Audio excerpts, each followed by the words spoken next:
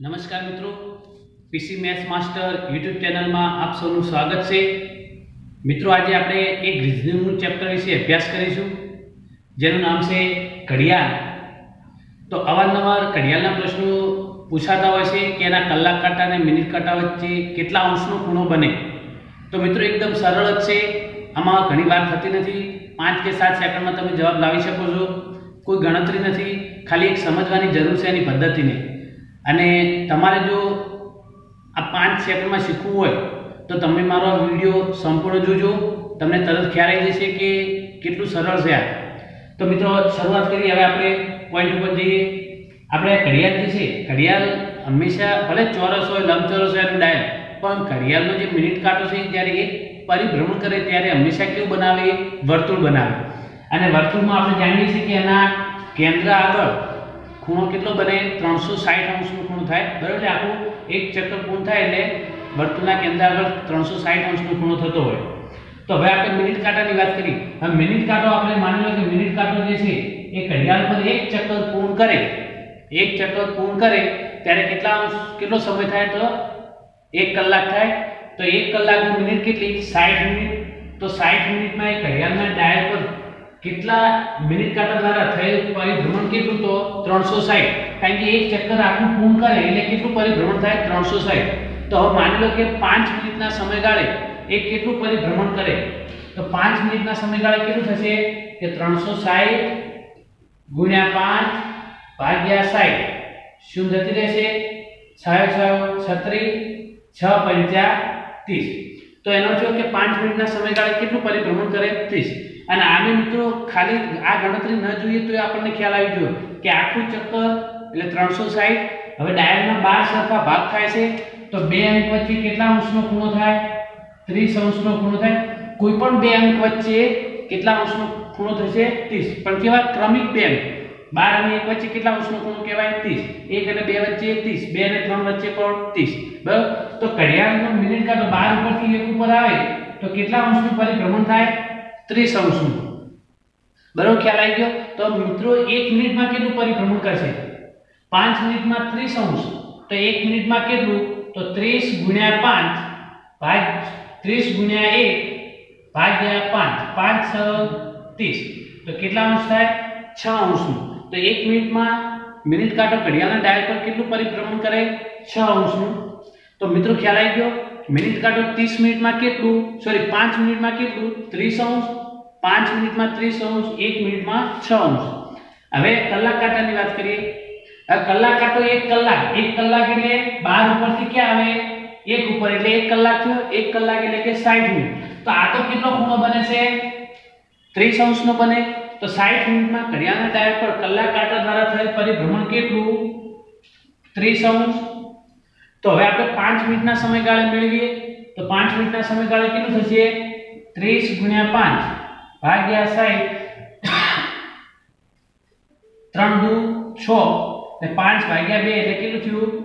2.5 અંશ। હવે તો આપણને અહીંયા કોન્સેપ્ટ ક્લિયર થવો જોઈએ કે કલાક કાંટો 60 મિનિટમાં 30 અંશનું પરિભ્રમણ કરે, 5 મિનિટમાં 2.5 અંશનું। તો એનો જો કે જેટલો સમય છે મિનિટનો એનાથી અડધા અંશ પરિભ્રમણ થાય।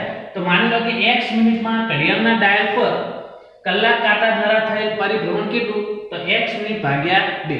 એટલે આ નોંધ કરજો પોઈન્ટ ખાસ કે કલાક કાંટો ઘડિયાળના ડાયલ પર મિનિટ કરતા એના અડધા સમય જેટલું અડધા અંશ પરિભ્રમણ કરે। 30 મિનિટ હોય તો 15 અંશ થાય, 5 મિનિટ હોય તો 2.5 અંશ, 10 મિનિટ હોય તો 5 અંશ, બરાબર? 20 મિનિટ હોય તો કેટલું પરિભ્રમણ થાય? 10 અંશનું, બરાબર? ફરીથી કહી દઉં, મિનિટ કાંટો 60 અંશમાં કેટલું? 360। 5 મિનિટમાં કેટલું? 30 અંશ। 1 મિનિટમાં કેટલું? 6 અંશ। અને કલાક કાંટો મિનિટના સમયગાળે કેટલું પરિભ્રમણ કરે? મિનિટ કરતા અડધું। હવે આપણે એક્ઝામ્પલ જોઈએ।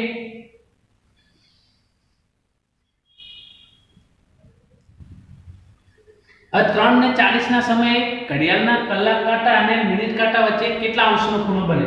તો આપણે મિત્રો અહીં કશું કરવાનું નહીં, ઘડિયાળ દોરી દો। આ 12 3 6 9, આ 1 2 4 5 7 8। હવે 3 ને 40, 3 એટલે 3 વાગ્યા કલાક કાંટો ક્યાં હોય 3 ઉપર. હવે 40 મિનિટના સમયે કલાક કાંટો ક્યાં હોય 8 ઉપર. તો આપણે પહેલા આરે સમયગાળો ના આધારે આપણે ખૂણો માપી લઈએ. બે અંક વચ્ચે કેટલા અંશનો ખૂણો થાય 30. તો 1 30, 30 60, 60 ને 30 90, 90 30 120, 120 ને 30 150. કેટલા અંશ થયું 150 અંશ. હવે 40 મિનિટ છે એના અડધા કરો કેટલા થાય 20 મિનિટ. એટલે કલાક કાંટો 20 મિનિટના સમયગાળે કેટલું પરિભ્રમણ કરે તો 20 અંશ. કેમ? હવે એનું કારણ છે આપણે કેમ 20 કર્યા?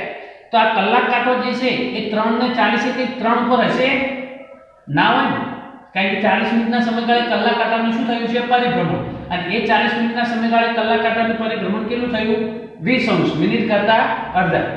હવે આ 20 આમાં ઉમેરવા કે બાદ કરવા એ જ નક્કી કરવાનું. કલાક કાંટો 3 ને 40 એ 2 અને 3 વચ્ચે હોય કે 3 અને 4 વચ્ચે કઈ જગ્યાએ છે?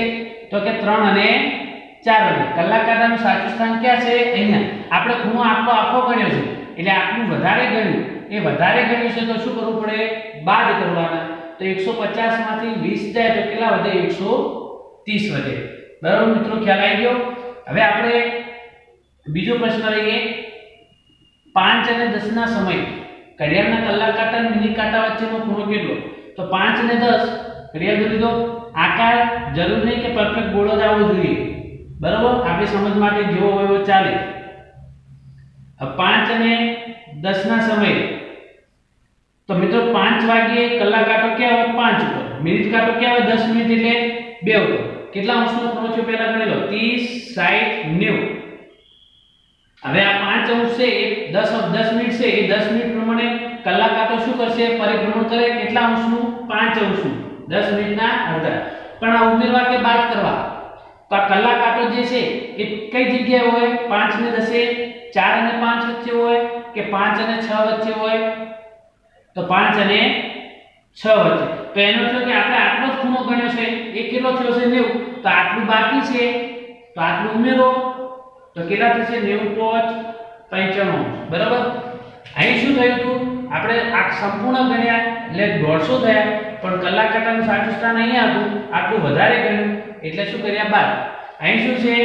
કલાક કાંટો અહીંયા છે, આટલું 90 થયું, પણ આટલું સાચું સ્થાન તો અહીંયા છે, તો આટલું ઓછું ગણ્યું એટલે 5 શું કરવા આપણે? ઉમેરવા આપણે. એટલે કેટલું થશે? 95.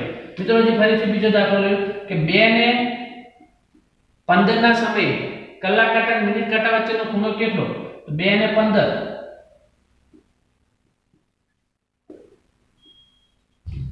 આ 1 2 4 અને 5.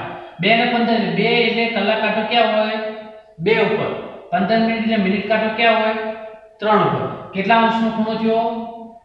30 અંશનો. હવે 15 મિનિટના અડધા કેટલા? 7.5. હવે 2 ને 15 કલાક કાંટો 2 ઉપર છે.